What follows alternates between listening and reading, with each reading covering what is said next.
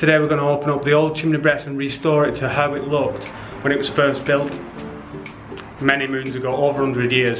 I'll show you now. They have a nice archway, as you can see here at the top, and over time they've just filled it in with smaller fireplaces. But now we're going to take it out and reveal it all. And there's lots of possibilities you can do with things like this. There's loads of things you can do with an open chimney breast like this. It's really nice, and you can make it a real feature of the front room and the house.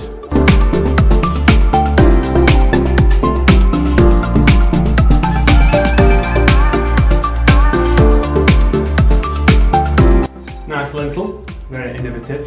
2 lengths of copper pipe.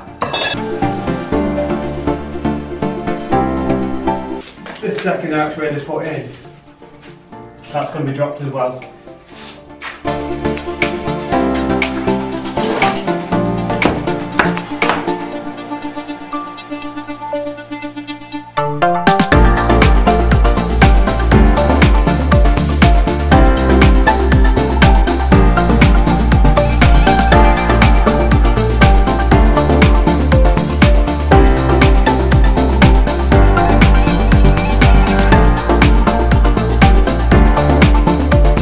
There's a lovely archway being revealed there, and you can see underneath, that's the actual lintel where they work to.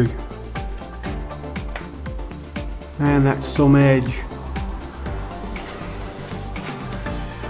What's happened over time is that is how it was originally built, like that. And then over time they've just made it smaller and smaller, blocked it up, and put little fires in, little poxy fires in. But now the times have changed and it's evolved back to this age again, and now it's nice to have like a feature like that. So the plan is, I think what we're going to do is just repoint this and make it a nice feature. We're going to have these walls plastered, yeah,